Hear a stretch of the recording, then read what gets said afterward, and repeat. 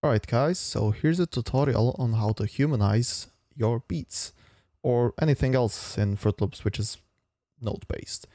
And I'm gonna be really quick in this, I don't want to waste your time, so I'm gonna show you in the description exactly the timestamp where I actually show you the process. But for now I'd just like to specify on exactly what I want to talk about.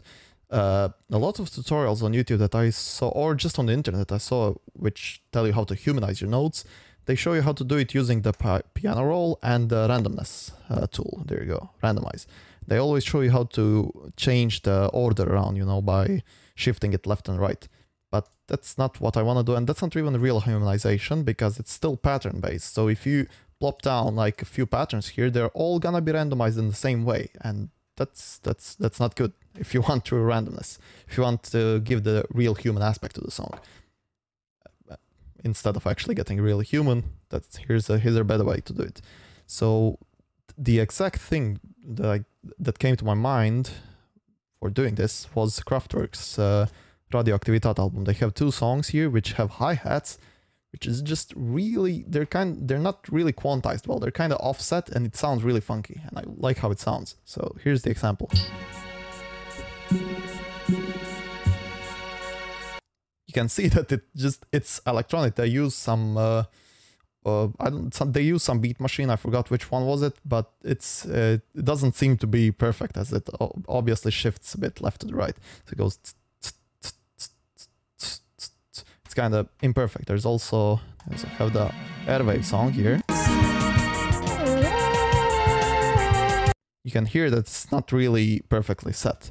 So how do you do that without using patterns? And now here goes the process. So F9 to open the mixer. You can assign this effect to any channel you want. It comes built in with FL Studio, so don't worry. Let's just use master from now on, and we'll open here to add the effect, more plugins, and you're gonna type in FO4 formula controller. This is the thing you want. You open it, and here it is.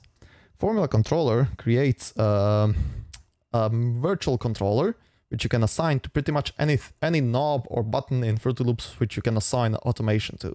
So just go here, go presets, and there's a randomness preset here.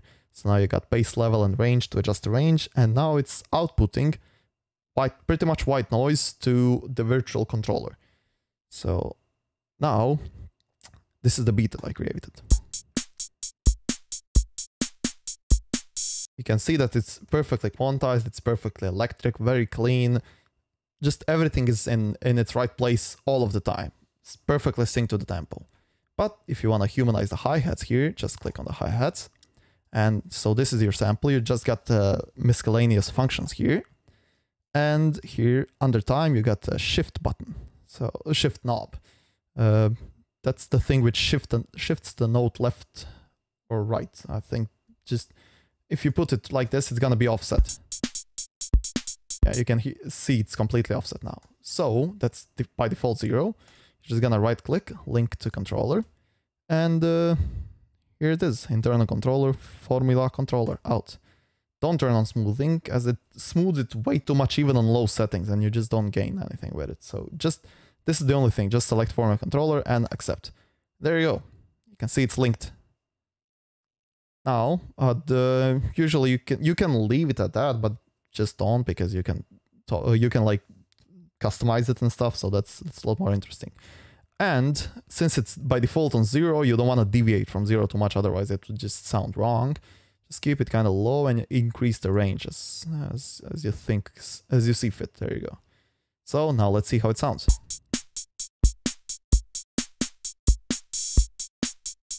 See, it's not perfectly quantized anymore, and that's what gives it a human aspect. So then let's just see if we can.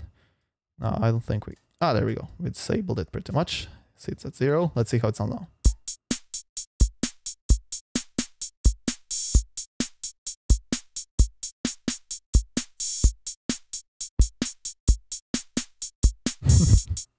Yeah, you can see the obvious difference.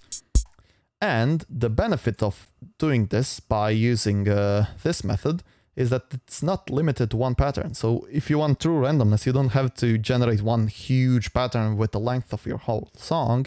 You can just apply it to any sample, and when you plop down your patterns here, they're gonna be different every time. So even every time you play the song, it's gonna be different. And it's kind of hard to make out the small, these are pretty small differences, but it's gonna be human every time. It's not gonna be random here and then the same randomness in the second and the third and the fourth one, full random. So that's pretty much how you get this effect in Fruit Loops, and it's a pretty cool way of doing it. So don't use the pattern thing, just use this one. It's way better. But yeah, I hope you enjoyed this video, and if you found this helpful, please tell me, because I'd like to know if I'm helpful to people.